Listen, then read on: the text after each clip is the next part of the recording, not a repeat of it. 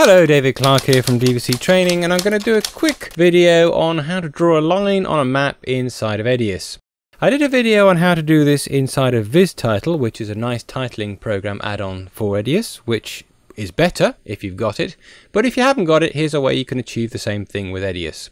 This is the effect I'm going to go after, where you draw a little line on a map to show a route. So how did I achieve it? Well, first thing I'm going to do is just start off a new sequence, and I'm going to take this picture, which basically I downloaded off the internet, which is a map of Brighton, which is quite close to where I am situated. Just going to take it and make sure it fits, and I'm going to do a little route down here to somewhere. First thing I need to do is I need to draw the route. So what I'm going to do is I'm going to take that map and I'm going to make a copy of it. So I'm going to grab hold of it, start dragging, and then hold down on the control key so it makes an exact copy above it.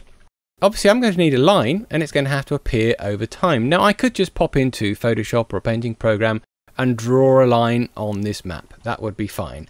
I'm not going to do that. I'm going to actually do everything inside of EDIUS. So I've taken a mask filter and I've dropped it on the top version of this. What I'm going to do is draw a little line which just goes along the map to somewhere, and let's just pop up here and maybe go down to the pier. So I'm just clicking around. Now I've drawn the one line, but I've got to go all the way back so I can make a nice sort of tube, if you like. Okay. Might have slightly missed it at the end there. Let's just zoom in a bit.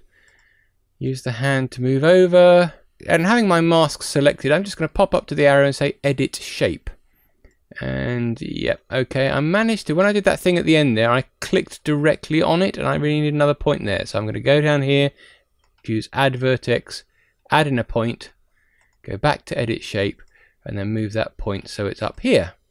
Now you can have curvy points or you can have straight points. At the moment I've just made them straight points, which kind of fits my map, but if I wanted curvy points I could do it. You notice this one's coming in as a curvy point with these little handles where you can move it around and make curves. Don't really want that. So let's go up here, choose Edit Point, click on it, and it makes it a straight point. That thing at the bottom, if you click on a straight point, it makes it a curvy point. If you click on a curvy point, it makes it a straight point. Let's go back to Edit Shape. Yep, there we are. I have now got a line on a map. Next thing I want to do is I want to highlight that in some kind of color. So I'm going to go where it says Inside and then Filter. Click on that. Go to the list of filters and choose one called Block Color. Click on this little stack here, and then I can choose the settings for it. So let's make it sort of reddish. Yep, and now you can see I have got a line, which might need a bit of tweaking in certain places, but I've got a line there which goes down my road. Might be quite nice to soften it up a little bit, so let's just soften the edges slightly just by clicking the soft button and then turning up the settings there. And I probably need to refine it a bit, so let's just pop into this area down here where I really was a bit zoomed out, so I couldn't quite see what I'm doing, and I'm thinking, yeah, I need to refine that, so let's come on here and move this around so I have my points in the right places for the line. Now all this is irrelevant if you're going to draw your line in Photoshop or a painting program. I think I need another point in there. Let's go out here, add a vertex, click, go back to here, Edit Shape, move. And curvy one, yeah, maybe a curvy one's okay there, I don't know. Actually, you probably need a curvy one there, so let's change that, put a curvy one in. There we are. So now I've got the shape that I want to do for my map, and now I want to reveal it. And I'm going to do that by adding another mask filter. Let's take another mask filter, pop it onto the clip, double click on the second one, and I'm now going to draw a much simpler shape. So it's going to start up here, and it's just going to basically encompass the whole thing. Now what I want to do with that is I want to say inside that mask, make everything disappear. So inside that mask I've got my red line, and because it disappears, I can now see through it to the other copy of the map underneath it. You know, if I turned off this layer, you notice I've got a big black hole. But because I've masked out the entire area where I draw the red line, now you can't see it.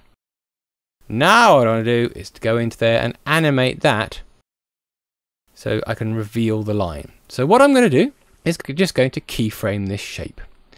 So let's come down here right to the start of the timeline. I could just come in here and find the shape and then just tick keyframing for the shape. What I tend to do for speed is I just come down here and I click on that little button which turns on keyframing for everything, and then I click on that button which puts in a keyframe for every single parameter of this shape. Don't need to, actually I could just keyframe the shape, but it's a lot easier just to click, click. Now I'm going to pop through here and I'm going to move that shape around so it reveals the lines. I've got a thing which is what, 16 seconds. So let's go through about 3 seconds and say that's how long it takes to go down this road. So I've gone to about 3 seconds. I'm going to zoom in slightly so I can see it a tad better. I'm going to select the shape, then come up to the arrow and say edit shape. If you can remember A to switch into the edit shape mode, it's a lot quicker. And I'm just going to grab these 2 points and move them down there. And now when you look at that, you can see a red line is appearing as it goes through that section. I'm going to move on a little bit more. Let's see, how long does it take to get down the main front road there?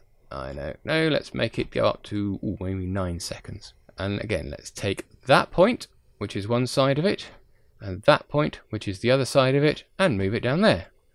Whee! Now you might notice here that the way those points are going, because at that point, this one is here, the way those points are going, I suddenly get a slight kind of curvy thing, so I'm just going to go back to where that goes wrong, and let me see, let's say about there. Let's put them there. So there we are. In fact, let's get them level. So in fact it goes round the corner, carries on. And obviously you just tweak these as you need to get the kind of line you're after. Now I've got to get around the next corner, so that's probably going to be that. I'm going to have to move this point over now to make sure that I can see all of this lot. So I get around the corner. In fact, why don't I move that one over there? Notice all these other points, they sometimes just get in the way. I put them on there so I could cover the whole shape up, but as long as I make sure that the bit that I want to see is not inside this shape, it doesn't really matter where these are. So there we are, let's move up to this road here, and then let's move round here, and finally, let's go all the way to here, where I've ended up at the pier. So let's move that one down there, that one down there. This thing's now in the way, so let's move it out the way and see what happens. Okay, so at this point it could really be helpful if I had that out of the way, so let's move that out of the way. Yep, there we are. I've now got my line drawn on there. So just a little bit of fiddling with those points to make sure that that mask shape was animated to reveal my wiggly path. Might want to put a bit of softness on that as well, just to soften up the very end there. You probably can't see it on the YouTube video, but it was a very, very sharp end there, so if I soften that up a bit, you might see I get a bit of a fuzzier edge there. And that's it. I have now got a line animated on a map, and I can control where it got to, which part of the road, and at what time, and how long it took. So if I'd drawn that line in something else, obviously I wouldn't have had the first mask, I just had the second mask revealing the image with the line on it. If I wanted to get even fancier and have a zoom on this map as I'm moving around it, then what I could do is make up another sequence. Take the sequence I've just made and put it into it. It'd be jolly handy if I'd named these things instead of leaving them all at sequence 1, 2, 3 and 4. And then use the layouter on that to actually do a zoom into the map. So now you can see I've got my path on a map going at the same time as the zoom in. As I say, I did do a tutorial about doing this with VizTitle, and I think VizTitle has better options because you could stick a car or something at the end there and you can make it look a bit nicer. But that's how I would do it if I was just using EDIUS on its own. If you want to see more tutorials about other programs, not just EDIUS, please visit my YouTube channel. You can also find out more information about DVC training on the DVC training website, which is www.dvctraining.co.uk. Also on the website you can get a link to order copies of EDIUS 9, which has just been released. I'll also put a link for you in the description below where you can order EDIUS 9 if you're in the UK. If you follow me on the Facebook page, you'll see some more information on news on what's going on in the world of digital video. Also email me, david@dvctraining.co.uk, with suggestions for any more short tutorials like this. Anyway, thanks for watching and I'll see you next time.